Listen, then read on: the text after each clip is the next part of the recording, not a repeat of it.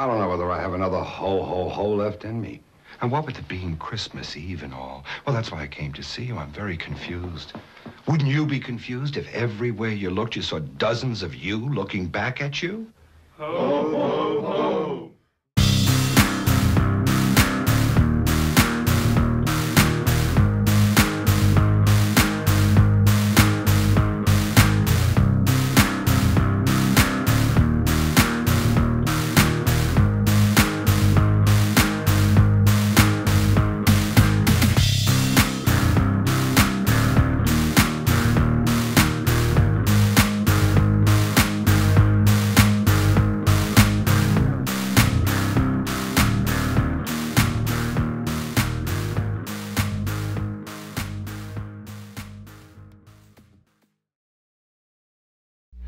Hey gang, Uncle Todd and Sonny here, and this week we have an odd one.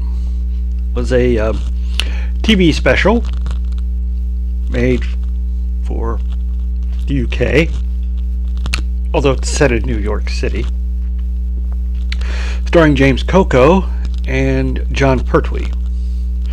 This starts out one way and then it kind of switches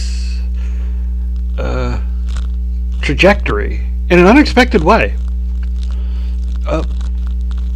We start with James Coco as a Santa, and he seems very upset with another Santa that's doing his thing on the sidewalk.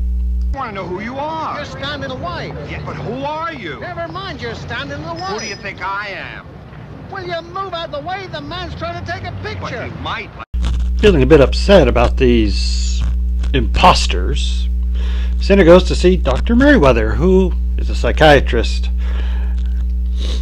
Santa is very concerned because this is Christmas Eve. It's very important. But who are these people that are dressed as Santa? And if they're Santa, what does that make him? And then he gets on the topic of Santa schools. A twinkle in your eye. We always say that all Western Santas have a twinkle in their eye. All right. Then, after a brief little diatribe about department store Santas, our Santa begins to wonder if this is actionable as a copyright lawsuit. But then we start getting down to brass tacks, as what all patients have to do. He starts to talk about his childhood. Well, Patara. It's on the coast in the south of Turkey. On the coast in south of Turkey. Except it wasn't the south of Turkey then. Well, the little frustrated look Pertwee gives him. Even though he played one of the more serious doctors on Doctor Who, he was known mostly as a comedic actor. Of course, after Doctor Who, he was known as a kick-ass actor. Anyway, we get into Santa's childhood. He was a citizen of the Greek Empire at that time, and went off to become a monk,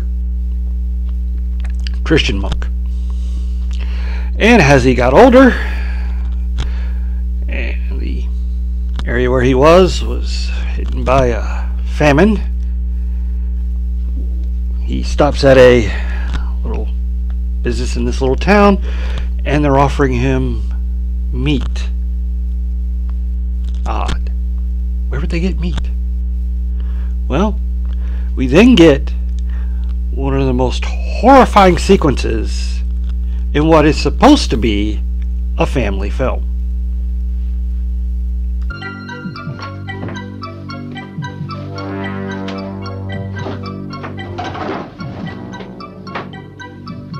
Well, the more I thought about it, the more curious I became.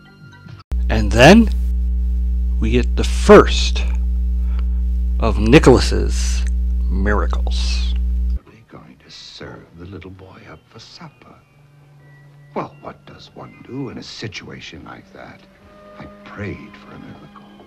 And lo and behold, I got one.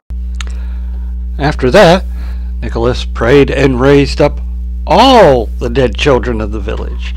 Not all of them had parents, and so he also founded an orphanage for them. Then we move on to the three sisters. Or at least that's what the psychiatrist thought. But no, they were unable to provide a dowry, which was necessary at that time to be married as a woman. So, Nicholas, for 3 nights, he'd collected as much money as he could and threw these, one each night, into the bedrooms of one of the sisters. Me and slipped out into the darkness.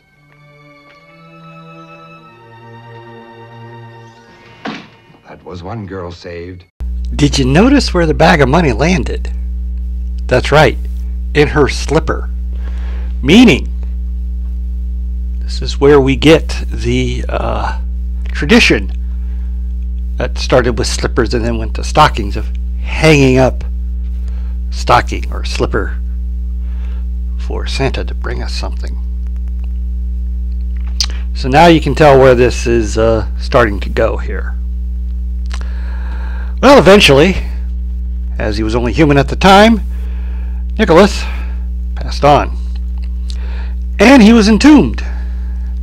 But that's not where his miracles end. You see, my tomb produces this special liquid, the manna of St. Nicholas.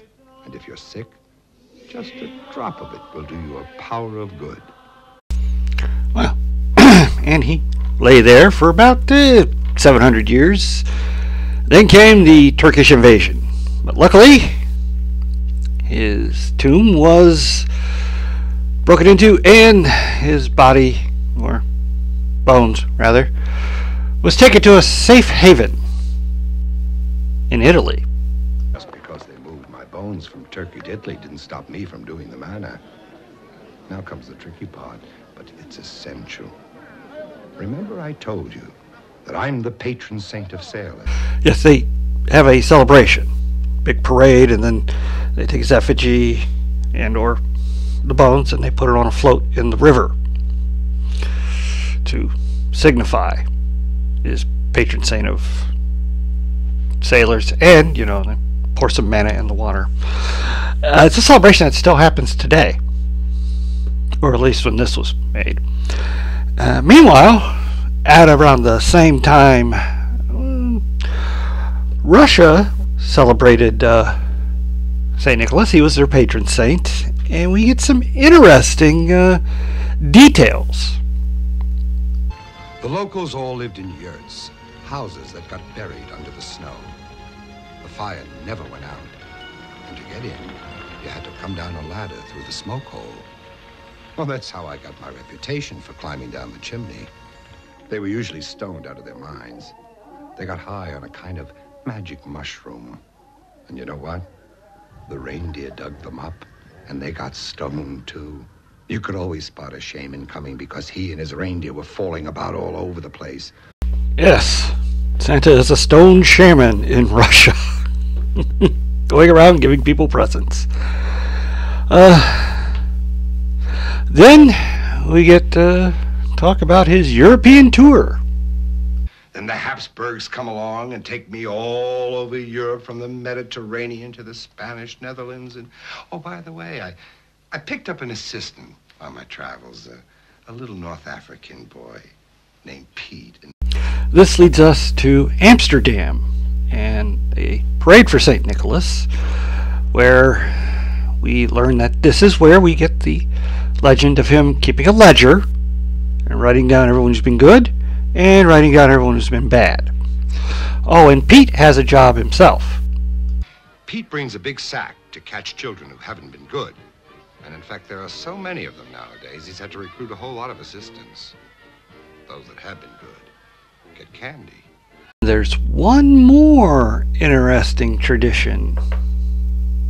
I sometimes drop small presents down the chimney, providing, of course, they left out a shoe for me to fill and some food for my horse. Every night before they go to bed, they sing me a special song. At this point, the psychiatrist, mentions the name for Santa Claus in England, which gets an unexpected reaction. We do know that in England we call you Father Christmas. Now, all right, now you've done it. Now, I call that an insult. I am not Father Christmas. Father Christmas is quite different. I mean, That really ticked him off. What is it about Father Christmas that Santa doesn't like? around with a medieval roadshow. Mummers, they were called. Stand forth, King George. Stand forth.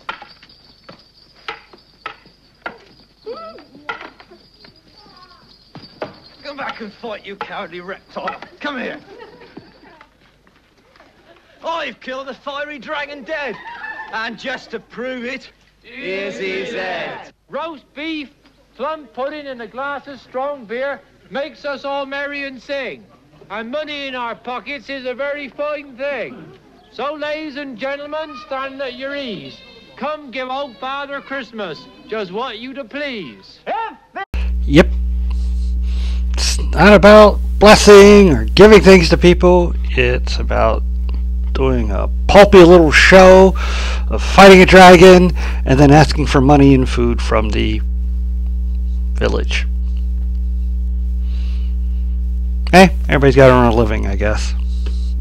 Anyway, after that, well, that didn't last forever because of the Puritans, and they kind of put a stop to it and pushed religion back into the Christmas celebrations. And then, of course, we get the exodus to the colonies, aka U.S. And Santa was brought along with it. And since there were so many different cultures coming over, and they were all interacting with each other, a lot of the stuff got kind of mixed in together. And then a promising poet cemented all these things together.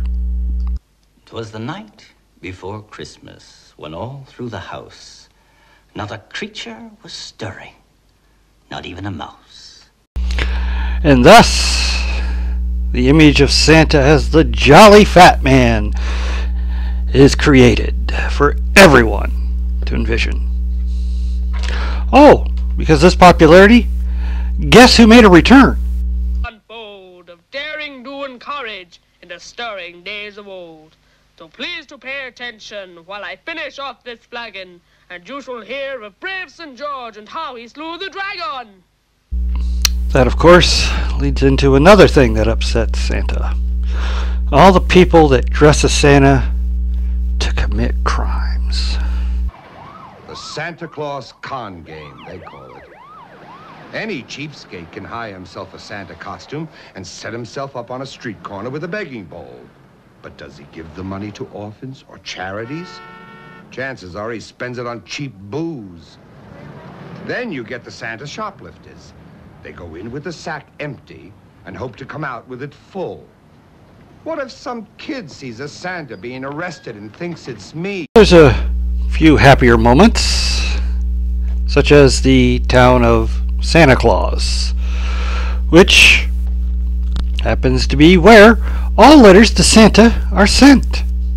But please, Santa, do not put another frozen Frankfurter in my stocking this year. Mary Jo. And there's the site of the first American amusement park, North Pole, New York.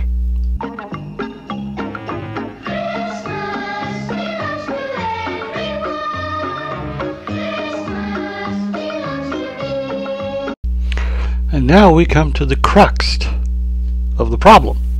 Who is he? Well, he's Santa Claus. Yes, but which one? Nicholas, Nikolai, Santa Claus, Father Christmas. Your name doesn't matter. You're international. You're the bringer of gifts, the spirit of good cheer. He's all those interpretations of Santa. Oh, and as for the guys that dress up like him? And those people that dress up in Santa Claus suits, they're not imposters. They're your fans. You have the biggest fan club in the world. Well, having been cheered up by this, he thanks the doctor, and the doctor goes out to the office to grab his appointment book to set up another appointment. But when he gets back to his office, he's gone. But he didn't come out. Curious. How'd he do that? And what's that noise outside?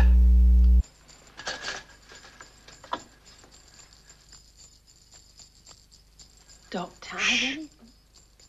Look.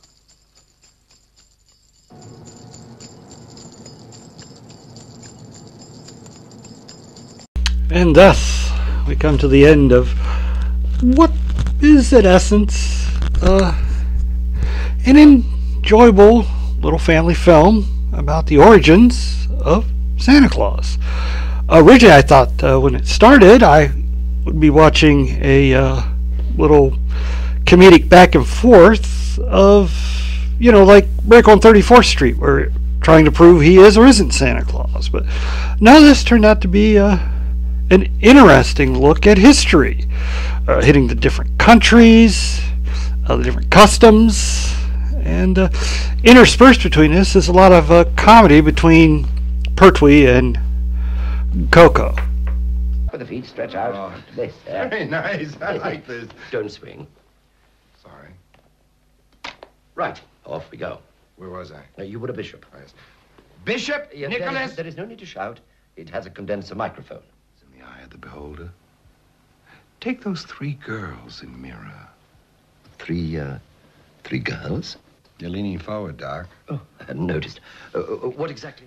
Wouldn't you like to take your coat off? Oh, no, Doc. I appreciate the warmth. I never got the chill of Russia out of my bones, you know? Russia? But I thought you said that Bari was in Italy. Well, it is. But I was in Russia at the same time. You just took that off. They really play well off each other. James Coco makes a great Santa Claus. He doesn't joke it up. He's very serious. He is Santa Claus. He's not acting like he's Santa Claus. He's not pretending. He is Santa Claus. And he gives the role the dignity of that. And not to say he's not humorous, as he gives little one-liners to Pertwee, as they go back and forth. And Pertwee, of course, is hilarious, as all of his psychiatric tricks keep backfiring on him, like that last one with the coat, where he takes it off. When Santa won't take his off, he puts it back on. And yeah, very entertaining.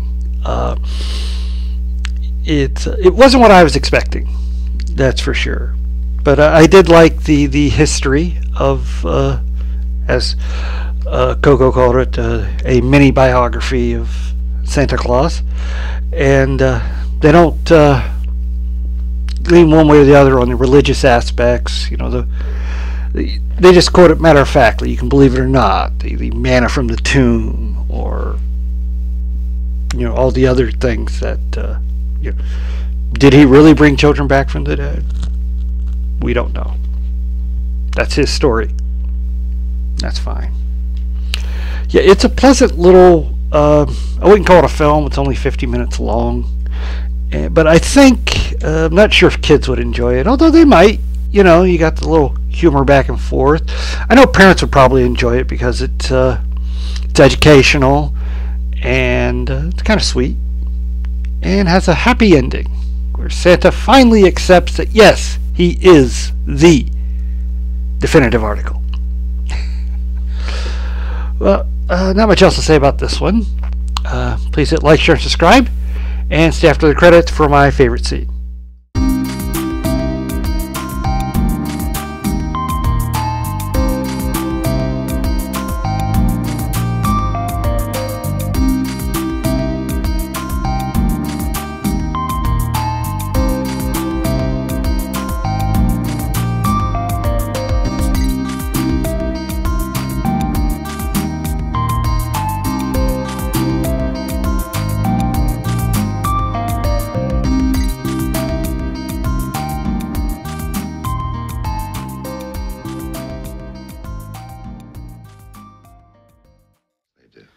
Now, I'd like to get back to these 3 girls, if I may. I thought you might. Well, after all, giving gold to girls in the middle of the night. Doctor, you are talking about a saint. Who? Me! Saint Nicholas.